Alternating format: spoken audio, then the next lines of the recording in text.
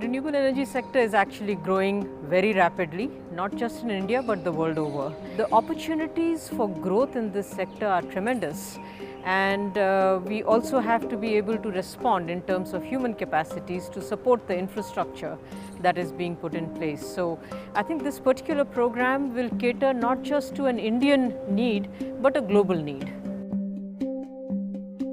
The participants of this particular program will get a holistic perspective on renewable energy and how it should be located in the context of overall sustainable development. Restructured the 2-year advanced PG diploma program in such a manner that you are able to group the topics according to policies or understanding of context or of understanding the software tools that are available to you to apply to the particular sector.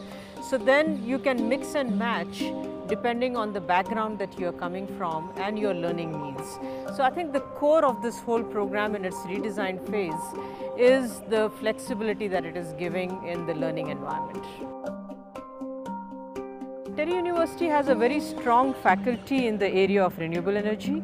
They also have the advantage of the research that has been undertaken in TERI on renewable energy and its acceleration in the Indian economy in particular, which they will be able to bring to the fore.